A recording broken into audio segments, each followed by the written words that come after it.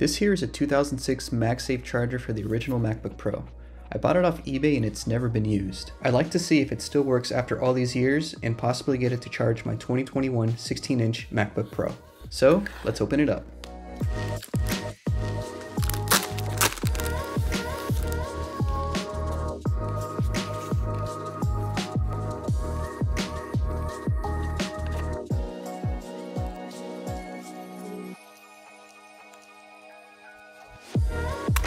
Next, let's see if we can get the charging indicator to show up by testing it on my old 2007 MacBook Pro. Yep, let's do a quick boot.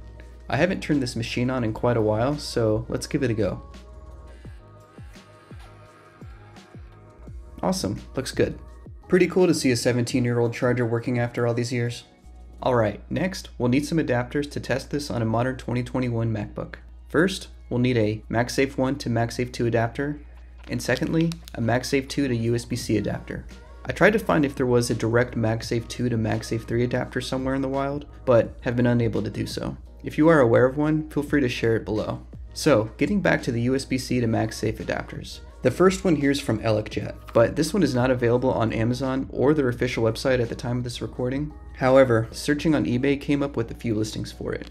I also got this BEYEE branded one from Amazon. Not sure if that's how you pronounce it, which is still available, but I'm not sure how this one will perform considering some of the negative reviews it already has. First, let's test the Elecjet one. Looks like it still works, but checking the system settings shows that it's only outputting 45 watts, which is surprising since the chart on the instruction manual indicates that an 85 watt adapter should output at least 60 watts. I'm not really sure why this is, but I'm wondering if it has to do with the older circuitry of the first generation model. Seeing that it still works, I think this can still be better than nothing, especially if you're in a pinch. One thing to keep in mind is that charging speeds can slow down quite a bit if you're doing processor intensive tasks. Since the wattage is less than what the computer typically requires, it may take longer than normal to fully charge, and the computer may even stop charging completely if you're doing quite a bit of work. Alright, let's see how this other branded one compares.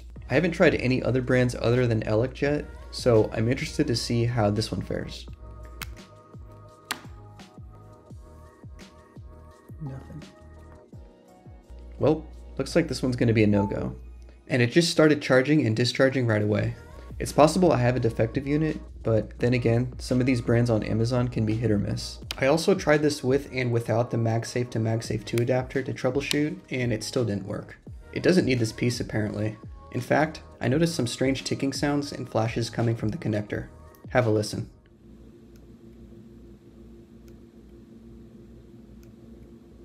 Yeah, probably not a good sign. I ended up chatting with the supplier on Amazon about this, and they told me I could just get a refund. If you do decide to find another brand other than the Elecjet one, I would make sure to fully vet the reviews first.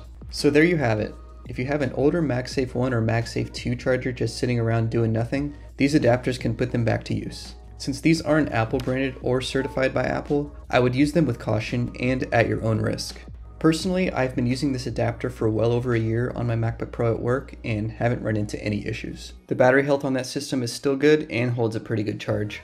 If you want to learn more about this adapter, Ying put together a pretty good video which you can check out here. That's going to do it for this one. If you liked it, feel free to hit the like button and subscribe if you want to see more content like this. Thanks for watching and see you in the next one.